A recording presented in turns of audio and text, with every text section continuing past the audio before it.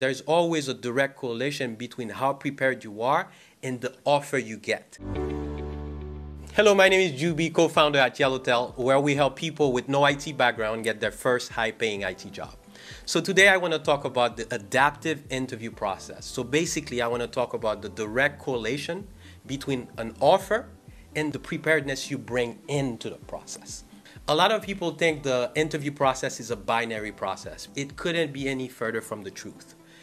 People think that you either get the job or you don't, and it's not that simple.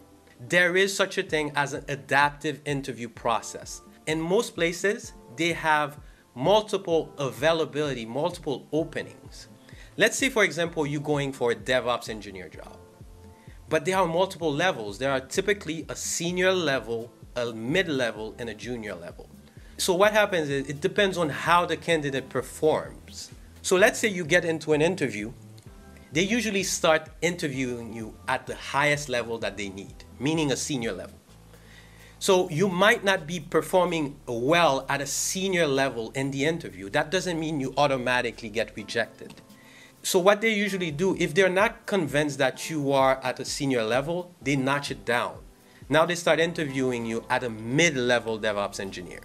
And if you're still not performing at that level, they notch it down to a junior level DevOps engineer. So what usually happens is, even if they don't have a position as a senior DevOps engineer in their team, they might be able to transfer you to another team that needs a junior level engineer or a mid-level engineer. So it's not a binary process where either you did well or you don't get the job at all. So especially in bigger environments, there are multiple positions that they are trying to fill in general. So you might not get a senior position, you might get a mid-level or junior position. It depends on what it is they are looking for. And another reason why the interview process is adaptive, you might think you are not that great in the interview, but it also has to do with how well the other interviewers were doing before you. So you might feel that, yeah, you bummed the interview or you didn't do that great, but if everybody else did worse than you will still get an offer. But of course, like I said, if you did terrible, yes, it's gonna be a binary process. You're not gonna get the job. You're not even gonna get a call. That's also one thing you have to keep in mind.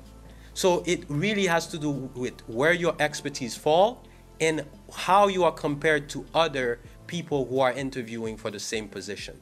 So to wrap up, what I'm trying to say is there's always a direct correlation between how prepared you are and the offer you get. So that's why you never know exactly what salary you're gonna be offered if you get the job, because you don't know yet at what level you perform, if you perform at a senior, mid-level, or junior level. By the way, check us out at yellowtail.tech to see what we're about. Look around. If it looks like a good fit, schedule a career strategy session with our team and let's talk about it. And if you got value out of this, like, share, subscribe, and stay tuned for other videos like this one.